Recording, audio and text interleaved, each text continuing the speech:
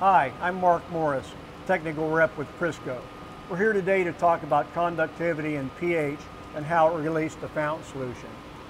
Conductivity is measured in micromoles, and it simply tells you the ability of a solution to conduct electricity. But in printing, we can use conductivity with fresh fountain solution to tell you what the dosage is.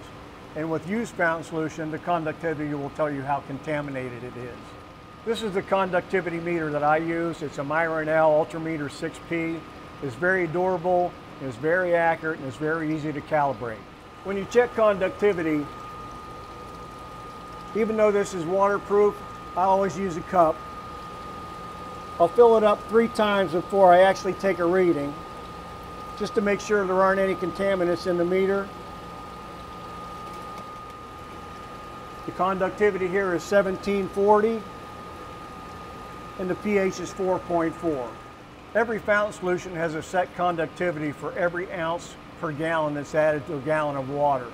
So for instance, if your conductivity in the fountain solution that you're running has a conductivity of 400 micromoles for every ounce, and you're dosing at 5 ounces per gallon, the conductivity would be 2,000 micromoles plus whatever the conductivity of your water is.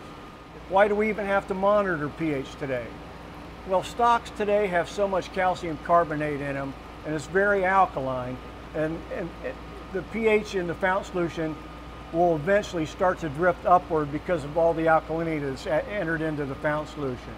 Rule of thumb is if your pH starts at 4 and it ends up at 4.5 when you take a reading, it's time to dump it and fill up with fresh fountain solution.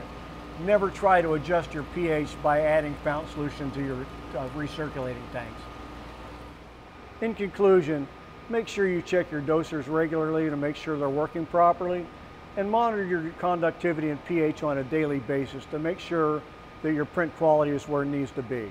If you have any questions about Prisco fountain solutions and how they can help you improve your quality, please contact one of the Prisco sales reps or Prisco tech rep in your area, and they'll be happy to help you.